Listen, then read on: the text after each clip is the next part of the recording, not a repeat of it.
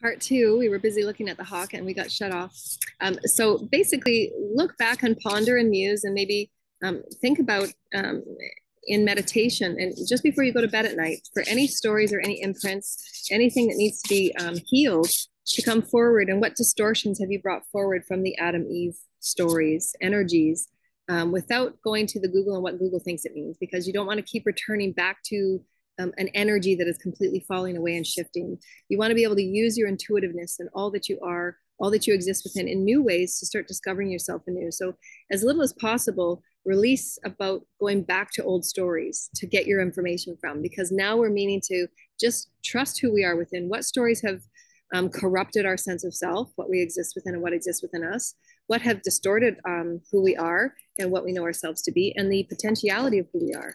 And this is how we get to redesign and create our new reality, and really get refined about what we want to feel. I just want to show this beautiful pack of essence oils. It's a little pharmacy kit that you can travel. It's called a travel kit with different energies. The different essence oils are beautiful. They smell so good.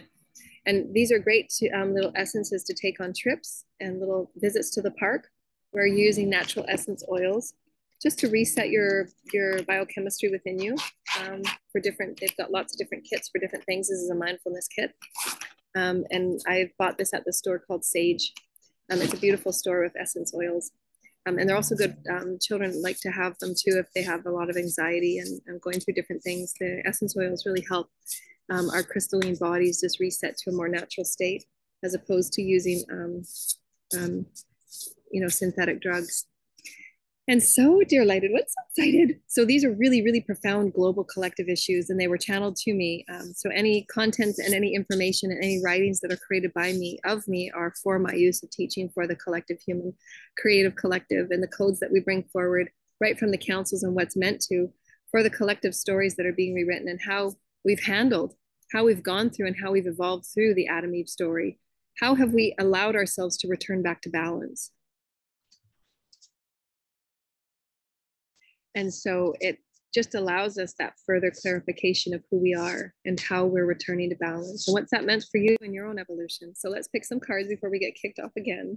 Thank you, everybody. So feel free to write your comments down about your experiences in the park, connecting with Gaia at any time. Just go out and do some breath exercises with Gaia and allow her to help heal you and reinstate your energy fields, reinstate your breath, and understand about the imprints and the experiences that you've come with, and know that you can get through them and see things in a different way and create things in a different way.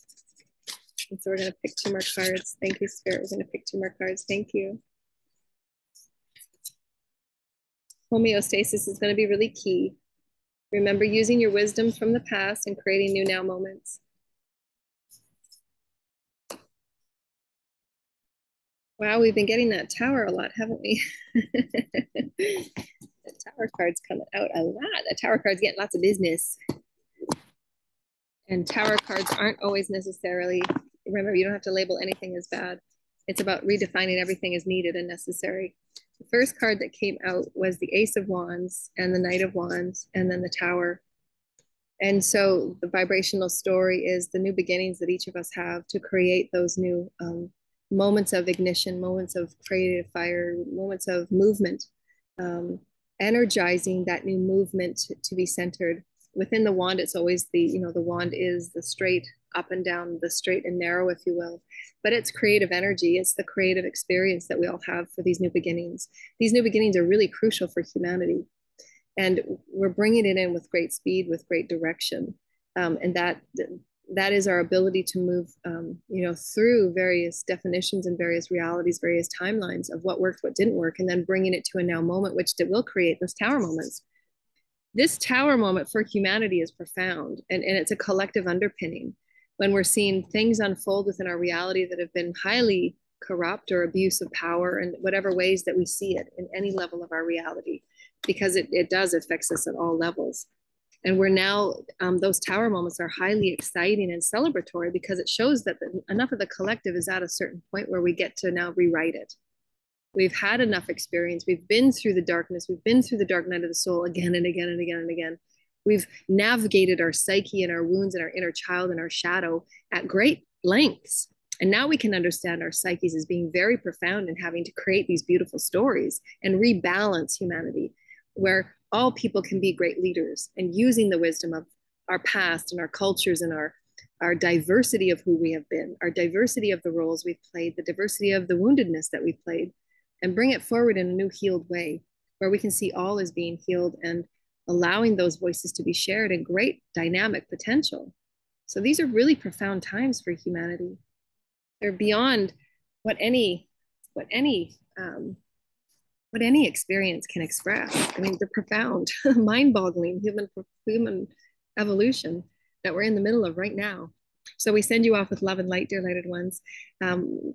Get out to the park in any way that you can. Get yourself out in nature to reset, just with intention, breathe and ground, and really start to ponder these beautifully celebratory experiences with planet Earth and how it goes down to every fabric of our experience with nature, with wildlife, the imbalances and the rebalancing, and what that means for you and how you can heal further and deeper. And so we love you, dear lighted ones. For those of you that would like to donate, our links are below. We love you so very much. And we're sending you love and light and peace and will, goodwill always. Rainbow kisses.